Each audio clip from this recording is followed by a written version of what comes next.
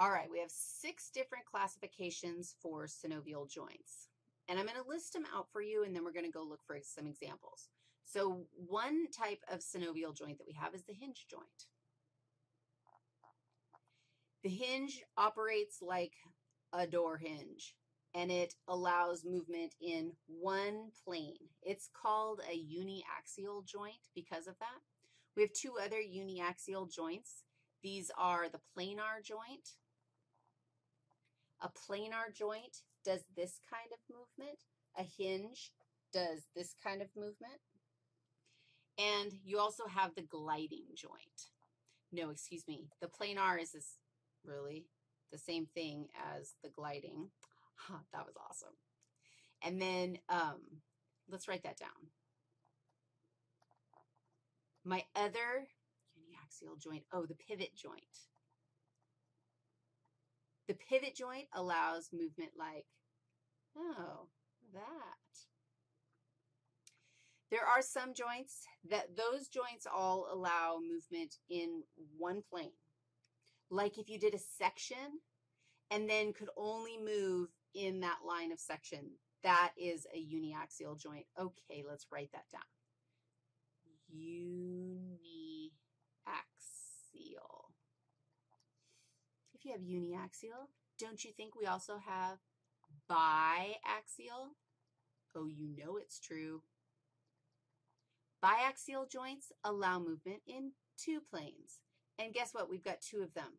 And both of my biaxial joints kind of make me want to cry. Like, I can imagine a uniaxial joint allowing movement in a single plane. I can imagine a multiaxial joint allowing movement in many planes, but this whole biaxial phenomenon, what? Really? Okay, but I'm going to tell you what kind they are. You have the saddle joint, and you have the condylar joint. And ready? The saddle joint is found where your thumb connects to the rest of your hand. So where phalange number 1 connects to your metacarpals, that is a condylar joint. Excuse me, that's a saddle joint. The way I remember it is that I need this structure. I need my thumb to get into my saddle and ride my horse. The condylar joint, what? I'll show you a picture of it. Somebody, give me a lesson because I can't even begin to visualize this joint, but you find them here between your phalanges and your metacarpals.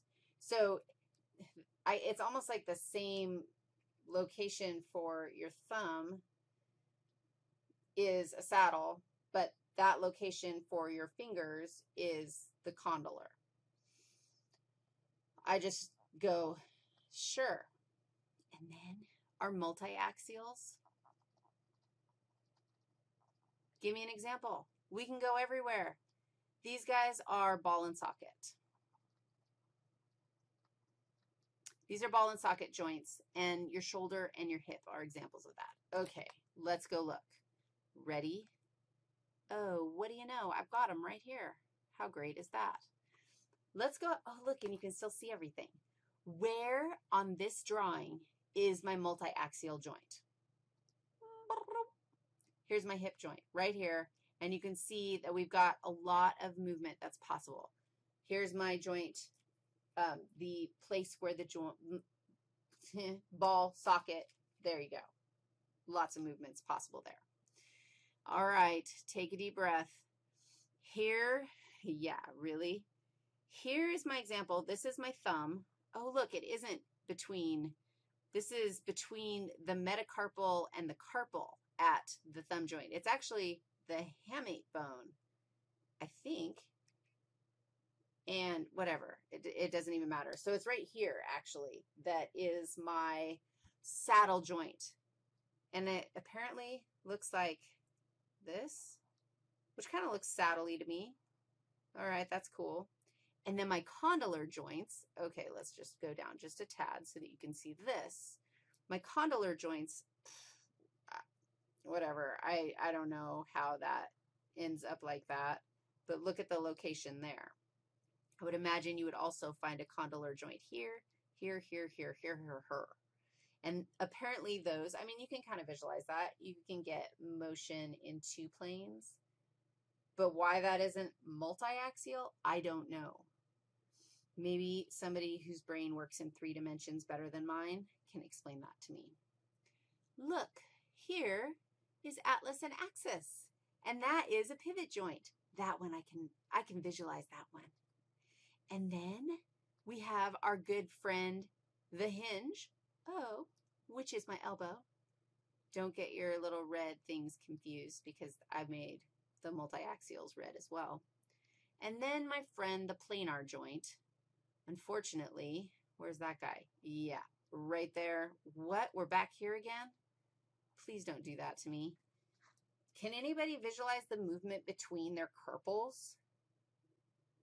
I mean, I'll accept that you can move in there. Why you don't call that a amphiarthrosis? You got me. But those are our types of synovial joints. Synovial joints are one classification of structure, and there's 6 classifications of structure.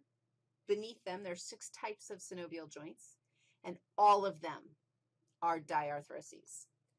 Shall we talk about movements that can happen at synovial joints? You know we should.